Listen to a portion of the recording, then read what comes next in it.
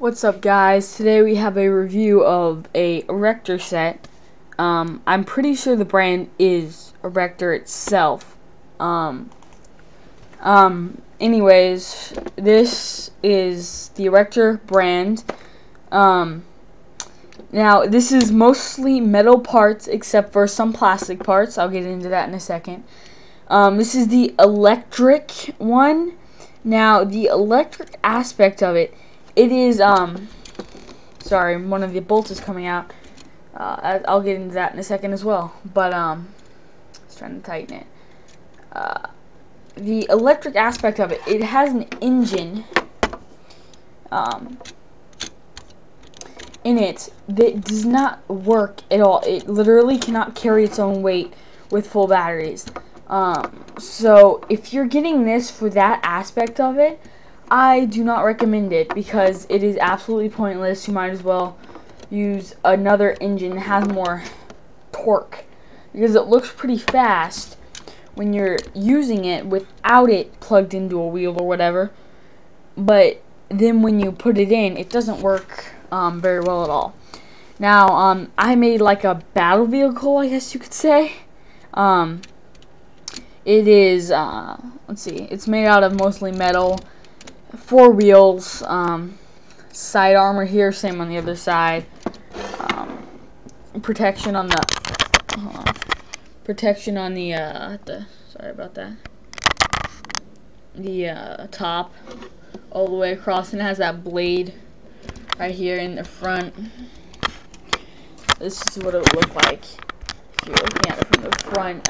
It has a blade down here,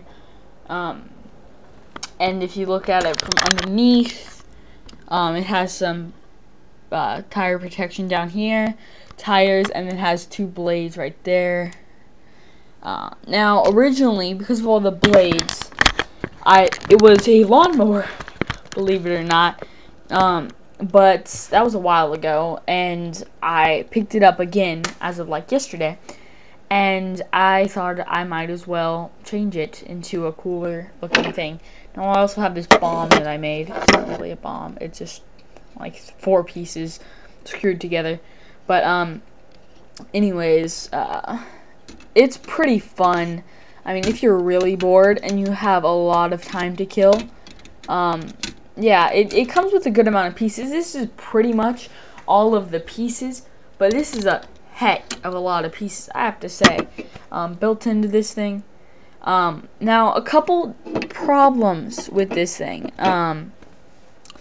The bolts come out because they do not lock or hold themselves in, so that's why I was tightening them before, because they will come out just from you using it.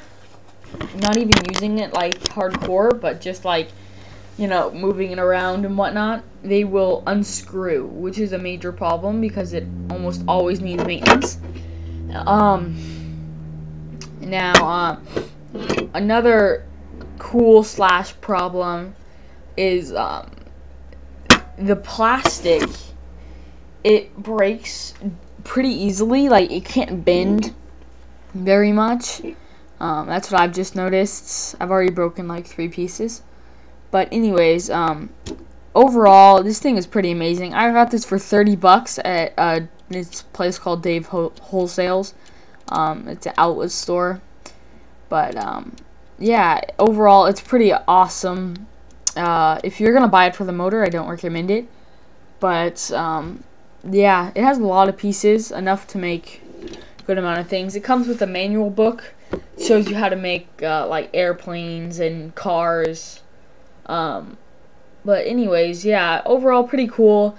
This is the awesome viewer of a review of the ERECTOR set. I do not know what it is called, but go check out Tackle Airsoft and Crazy Reed. Comment, rate, subscribe. You guys have a wonderful day.